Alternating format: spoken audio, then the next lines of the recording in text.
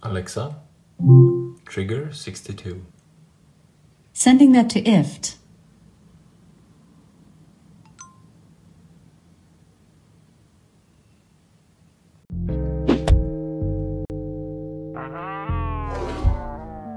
So today we're talking about webhooks.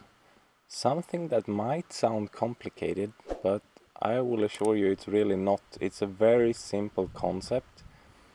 It's basically when something happens, maybe an event, give me a call, and by call I mean send an HTTP request to this address which is specified by me, so that I on my end can react to an incoming request. So the way I have been using webhooks is mainly together with the platform IFTTT. If you're unfamiliar with that platform, it's a very simple way of saying that if this happens, then do this.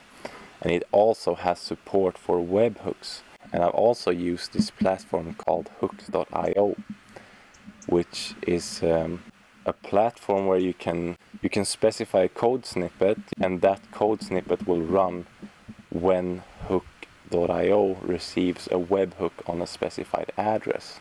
So now let's go through what actually happened in the background for me to receive this information as a push notification in my phone. I have set up this system where I can tell my Alexa to trigger an event that sends a webhook to Hook.io, and when Hook.io receives this webhook, this incoming request, it will fetch some data about the bus traffic in my area.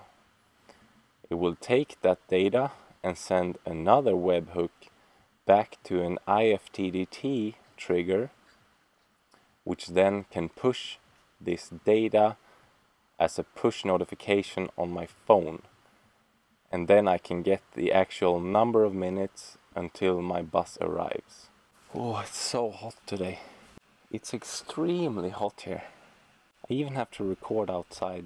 I'm in this beautiful house by a lake, the second largest lake in Sweden, which is right there.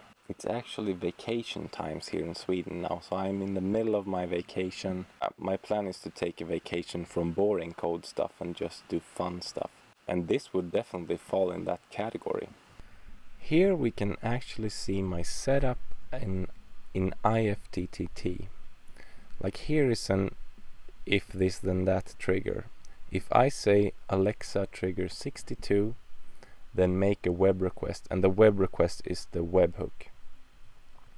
I also have the same thing when I enter an area, because when I enter certain areas in my town, I want to get certain information about the connected buses and connected trams. And the last part, which is when the hook has gone from Hook.io, got the data and wants to send the data back and push it as a notification on my phone.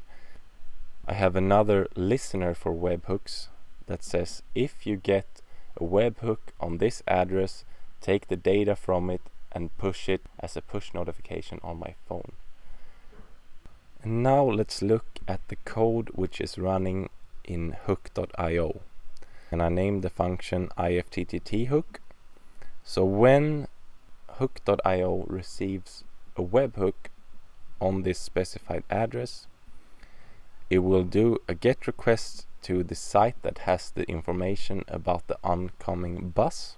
If it does not get an error, meaning that it has the data that I want, it will make a post request to this IFTTT address, and that will trigger IFTTT to send a push notification on my phone that includes the minutes to when the bus arrives, and we will wrap it in some text. And that's basically it.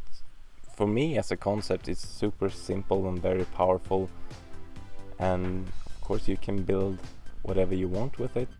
Thank you so much for watching. See you next time.